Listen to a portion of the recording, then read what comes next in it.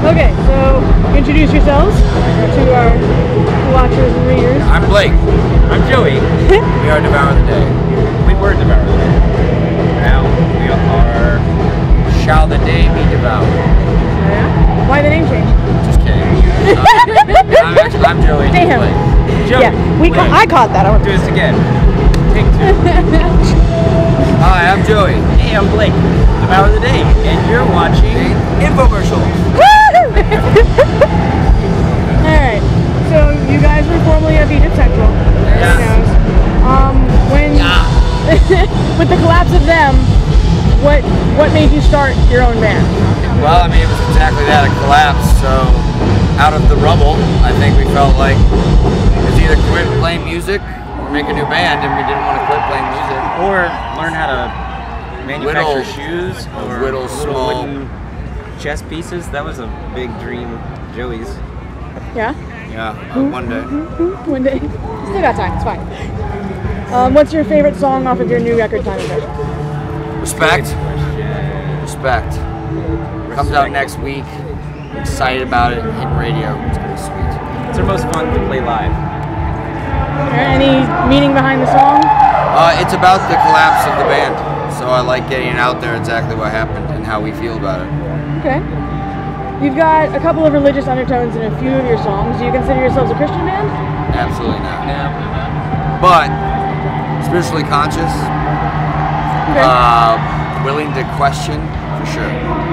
Okay. about And as what do you far as think I that adds to your music? Anything? I think that's something that's in every single human being, and it's just human nature. Yeah.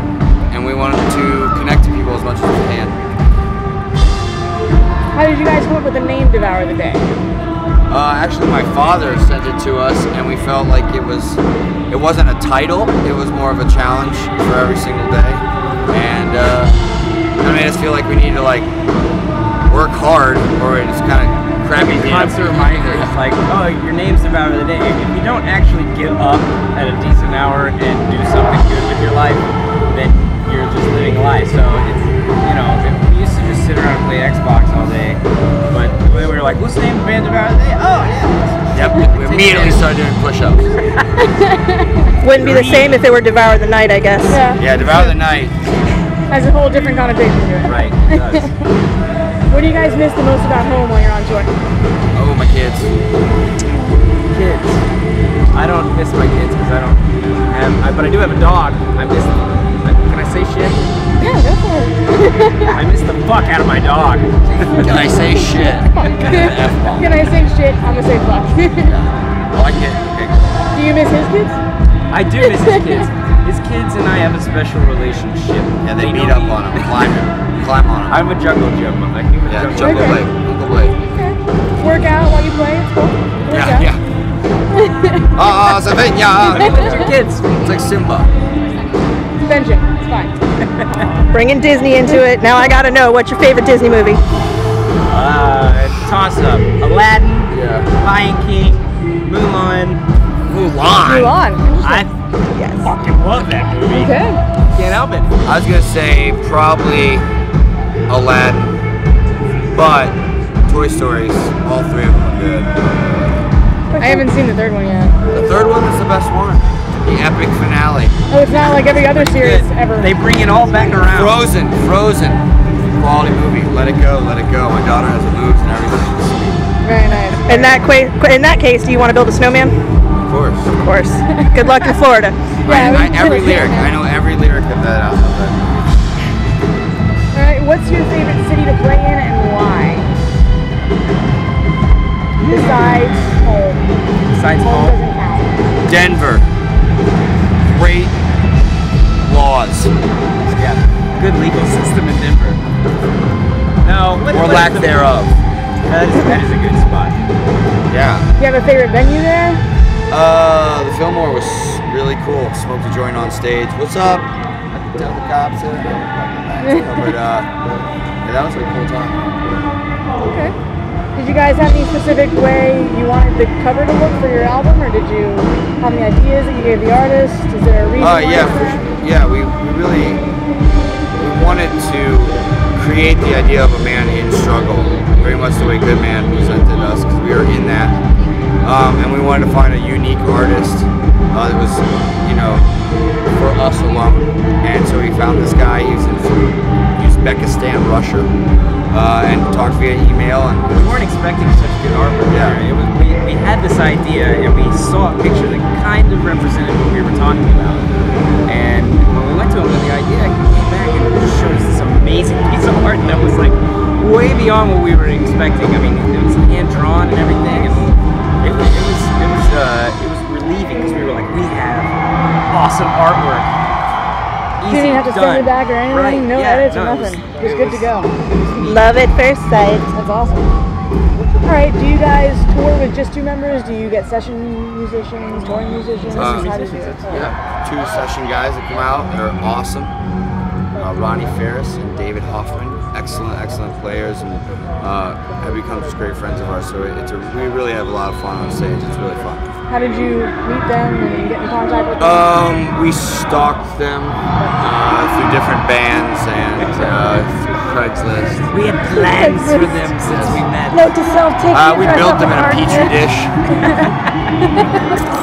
We pictured them ourselves. Like sea monkeys. They're holograms. So you guys played the Machine Shop for your first show as Devour the Day. What was it like to play such a venue like that for your first show? Nerve-wracking. Yeah. Like, because we hadn't done a show yet, and I mean, it's kind of like. Oh. We're picking up the Got the singer. cop radio on? Okay. I thought I was getting transmissions inside my brain. You're going crazy. That's actually what's going on. The first show, Machine Shop, it was nerve-wracking, and there was a lot of pressure. We had a lot of pressure on ourselves to be able, you know, because it's the first band. It's supposed to be a step ahead in a new direction. It's supposed to be better, and actually we just got up there and played air guitar and air drums. We just had a CD played. Do you think the pressure made you step your game up, or do you always just think Yeah. We're just fumbling through it, and we hope we end up on Fake the it till top you make end. it. Guessing. Well, no, we're not faking it. I mean, we're really horrible. No, seriously. We really mean it. We have no great plan except to just have a good time and keep writing good music for us and our fans. Okay. Do you have any guilty pleasure artists right now? Or? The band that's a soundtrack to this interview, actually. It's more like a prideful pleasure. Yeah, but is that a guilty pleasure? We're talking about locking yourself in your bedroom. No one knows it. Miley Cyrus. I listen to Katy Perry. Yeah. It's a guilty pleasure. Okay. Bruno Mars. Bruno. I can't help it.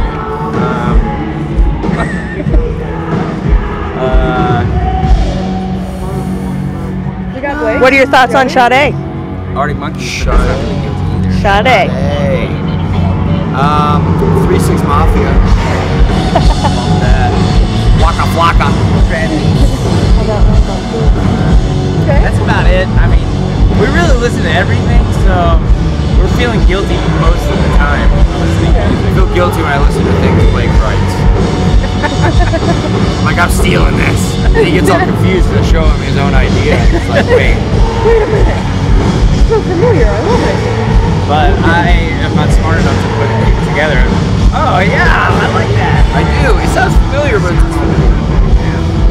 Any last words to your fans? Anything you want to say to them? 4:15 Rockville stage today. I don't feel guilty for what I've done. And to those I've harmed, I'm sorry. But I'll die in peace. All right, and I got one more for you. With the name like Devour the Day, what would you consider your like best comfort food that you could completely devour? Jesus. I'll eat a whole box of Eggs. cheeses. Eggs. Eggs, sunny side up or scrambled? Over easy. Over easy. Nice. A little bit of toast underneath. Sprinkled with sounds good right now. All right. Thank you guys very much. You guys.